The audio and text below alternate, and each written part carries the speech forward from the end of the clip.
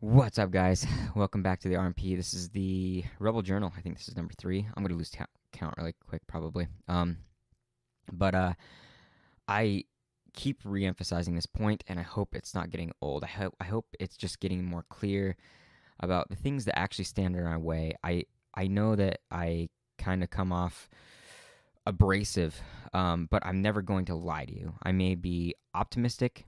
I will try to avoid being pessimistic, but I'm never going to lie to you from what I see. I'm not going to try to put a cherry on top. I'm going to try to be as honest as I can with my opinion, my perspective, and what I see. And all I'm trying to do is to provoke your own thinking.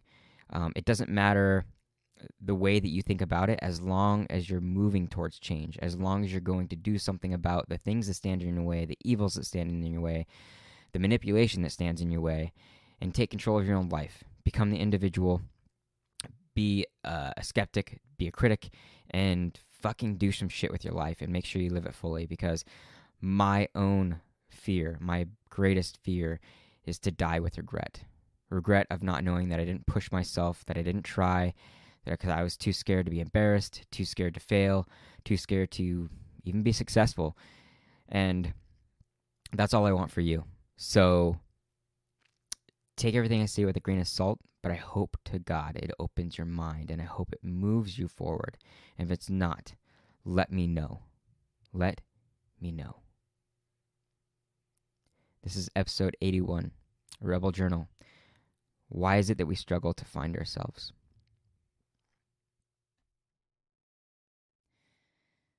The question that I have for today is something that's been bothering me on and off, I think, really, for the past few years. And that is, why is it so hard to find out who we truly are? And I guess when I can sit back and think about it, there's complex, huge amount of things that can stop us, really, from being who we want to be, based back through what happened as kids and what we were conditioned to be, like what we were told to be, what we were shamed out of being. And at the same time, there's these consistent stimuli that that stand in our way. And to me, the only way that I think that we can possibly get through these things is taking care of our individuality, taking care of what it is that we actually want, like thinking about what we actually want in our life. And the reason I think that itself is so difficult is because there seems to be this confusion about what we think we want and what we actually want. And what I mean is that we're convinced by everything external. Like, because of that external stimulus, we're convinced by what we want.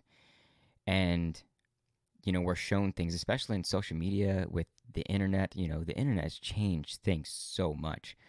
And there's so many things that tell us what we should be. And then there's so many other things that tell us what we could be. Things that that we wrap our brains around that we think are amazing or epic, and it overloads the brain, in my opinion. Like, it's giving us too much, and we try to be too many things all at once. I know that I try to be too many things all at once, at least. And the other part of it is there's industries that are, and I'm trying not to be pessimistic here, but it's going to come around repeatedly in the way that I talk and the things that I discuss. Is there's industries that are trying to keep you convinced by what they want you to live, the way that they want you to live, rather than what you truly want to live. Because when you fall into emotion and you start to break and you start to wonder what the fuck all this is about, you start to say fuck the world, and you start to resent a lot of things. And the silver lining there is that we get a response from our soul, I think, that tells us what it is that we're actually after. I know when I'm stressed and when I'm upset with how things are going, and the things that I'm not gaining, and knowing that it's my responsibility for everything that I'm after. I find that in that, other things bubble up, my desire for riding motorcycles and being on the extreme, my desire for stepping away from society and giving myself time to be alone and time to explore, and my desire to help others see through the mist. And the industries that I think that I'm talking about are the ones that control the way that we eat, the ones that control the way that we think, the ones that control the way that we work. If they can constantly feed us stimulation that is numbing, that is giving us dopamine dumps and taking away our ability to think and control our thinking in the moment, with all of social media, with all of the movies, with all of the shows, with all of the games, I don't think any of this is necessarily bad. I think it gives us the ability to step away from the exhaustion of real life. But when it becomes our life, then we are being controlled. And when it comes down to our food, we are being controlled. I stepped into the store this morning just to get coffee, and I stood back and I thought, this is almost all sugar. It's almost all sugar and fat and salt. And do that. Next time you step into a store, pause and think about how much of those 3 ingredients, or those 3 basic foundational ingredients, are inside most of that food. Where are the minerals? Where are the vitamins? Where are the, not the macros, but the micronutrients? We are being controlled with our food because our food feeds our brain, and our brain can't work without all of the vitamins and minerals that we actually need. And so I think a lot of us walk around in a stupor, and that's why it's so important to take control. And that's why I think it's so important to separate ourselves from what we think that we need to be, and create a goal of what we actually want to be.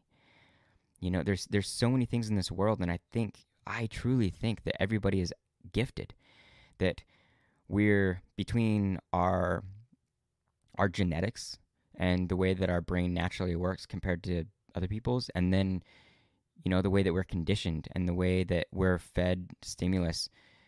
There's a unique set of gifts, not just one, but multiple gifts that we are capable of, physically, mentally, spiritually, emotionally, the way that we hack into the world. And I think that's what we're missing. And this is where I truly think that we don't know who we truly are. And this is where I think we struggle with figuring out who we truly are and who we're supposed to be, is that we haven't been given the opportunity, especially from an early age, to think for ourselves. We're way overstimulated, and we're so worried about the rush of the world and keeping up, whether it be paying our bills or whether it be, doing the fun things that we like to do, that we're never given the opportunity to think about what it is that we would love to do, the way that we would like to spend our lives. There's really no point, in my opinion, to do something that you hate every day, whether it be 8 hours, 10 hours, 12 hours, 50, 60 hours a week, 100 hours a week, doing something you absolutely hate, just for the sake of the few hours that you get beyond that to do something that is a hobby, that is something that you love. I think that it should be switched around almost. Do what you love. Figure out a way to create that value. Stop thinking that that your desires and your passions and the things that you think are important in the world that you really value are impossible just because the world has told you something different. And this is just where my mind drifted today. I hope this really does something for you, but this is really why I think it's so hard to find out who we truly are, is because we don't know how to present ourselves to the world in our most authentic form. We take on the things that feel a little good to us, and we perform those things, but we never really dig deep. So I think it really comes down to our individual power, our emotional control, our ability to sit with ourselves, and the ability to step away from all of the possible evil things that stand outside of us and the external stimulation, whether you think it's evil or whether you think it's just a tool. And really seeking it, whatever it is that our heart would love to do every day. Absolutely love to do every day. Because to me, it's not impossible and it's not fake. It's real. It's very, very real. And it should be your life's goal to find that, to find out who you truly are and live that deeply, passionately, to your core. And I think that ties into being rebel-minded. I think that ties into questioning everything that you are, everything that you want to be, making sure that you're pleasing yourself, satisfying yourself, fulfilling yourself, and fulfilling your life to the very end. Don't die with regret. I love you, my friends. I hope this has been a good journal today. I'll talk to you soon.